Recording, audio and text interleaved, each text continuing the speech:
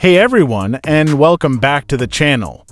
Today, we're taking a look at something cool getting the Nothing launcher on your non-rooted Android phone.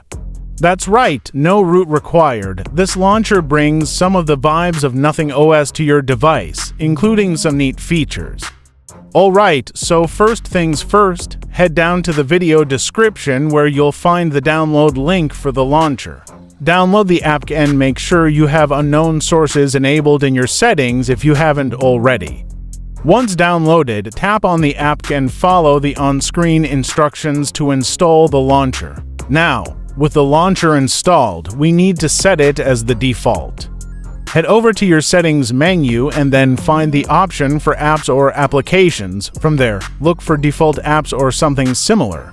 In the default apps section, you should see an option for home app or launcher. Tap on that and choose the Nothing launcher from the list.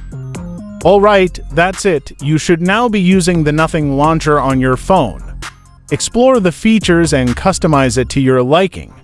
Remember, this is a third-party launcher, so it might not be exactly the same as the official Nothing OS launcher. But it's a great way to get a taste of the Nothing experience on your non-rooted device. If you have any questions or run into any issues, leave a comment down below and I'll try my best to help. Thanks for watching. So this is it for this video.